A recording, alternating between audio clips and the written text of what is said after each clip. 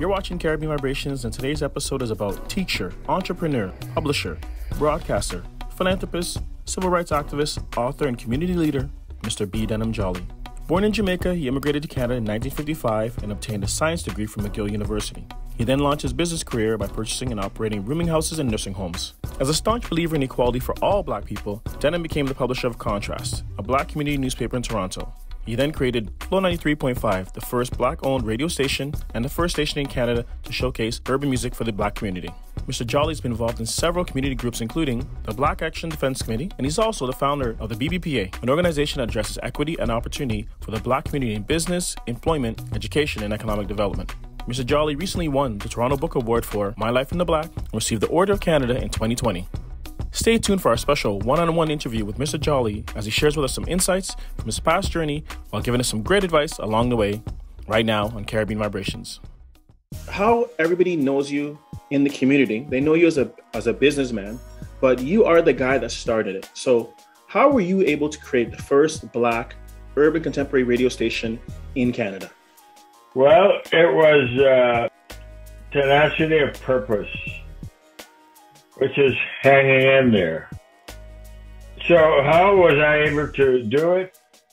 There are usually 12 to 18 competitions from people who have been in the business, people who already have 30, 50 radio stations across the country. And there are usually 12 to 18 people that are applying each time. It's a long process because you need a lawyer, you need a corporate lawyer, you need a corporations communications lawyer, you need an engineer, you need an office, and so on and so forth. But in this case, we had to apply 3 times. And it was with the support of the community and my partners that all made it happen. In fact, they have what they call interventions, which are letters of support from the community. But from our community, we had like 14,000 letters of intervention in our first application. The CRTC had never seen so many.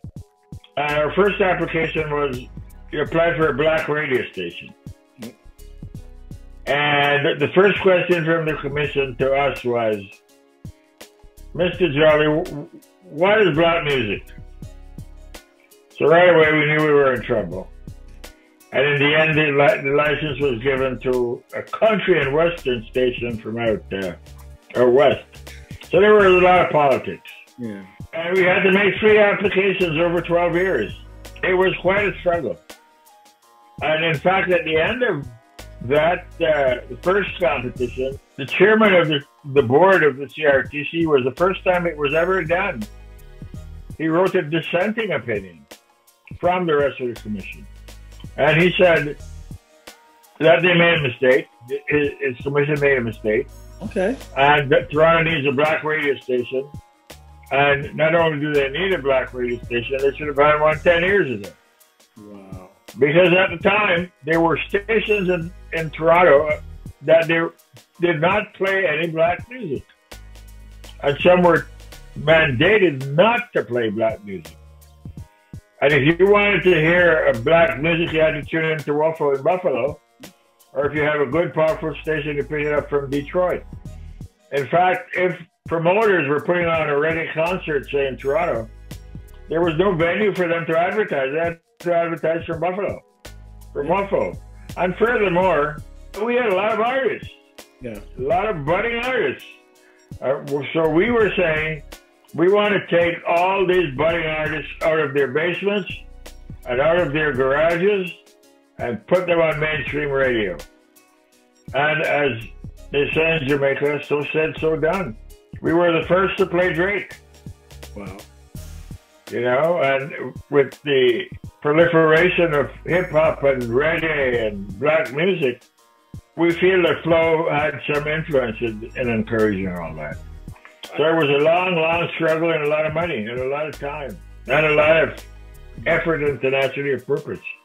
And you've said that a couple of times, tenacity of purpose, because what made you feel that purpose? Because like you said, you got rejected twice. You could have given up after the first time or the second time.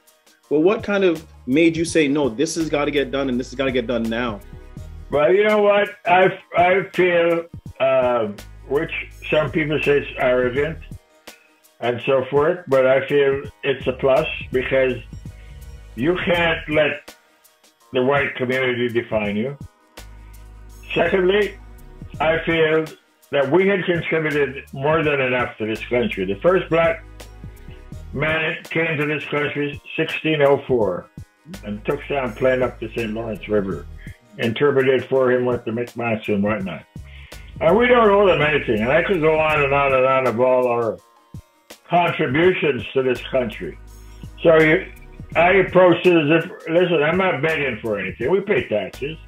We buy cars. We buy mattresses. We buy stoves. We're as much a supporter of this country as you are. We deserve it. So I didn't give up. I figure, and furthermore, I was a long distance runner. And I figure if you lost your breath, hold on, your second wind's coming. Just hold on. And if you lose the second wind, that third wind's coming too. And I figured, you know what? I'm not going to let you outlast me. I'm going to outlast you. And I would go to hearings in Cobourg and Quebec City and Montreal and sit right in front of the commissioners and let them know I'm not going to go anywhere, guys. I'm going to be here to haunt you. So that's part of my action plan for them, and that was sort of my raison d'etre at the time.